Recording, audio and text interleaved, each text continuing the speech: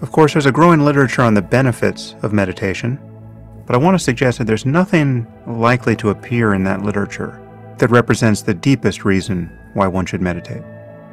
Well, having a good immune system and reducing stress are good things, but the other way to think about this is that you are always meditating on something.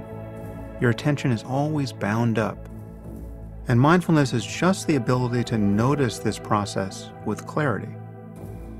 Let's say you pick up your phone to check your email, and at that moment, your 5-year-old daughter starts telling you a story. You could be so lost in your thoughts about your email that you don't even notice that your daughter is talking to you.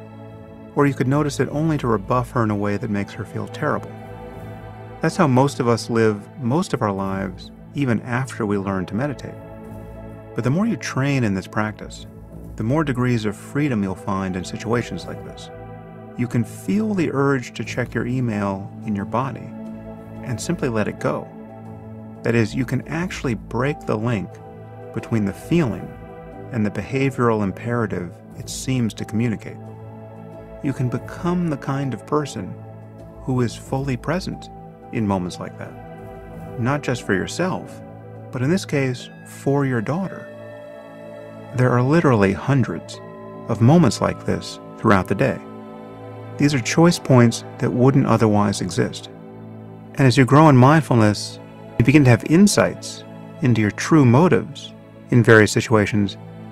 That is what it is to live an examined life.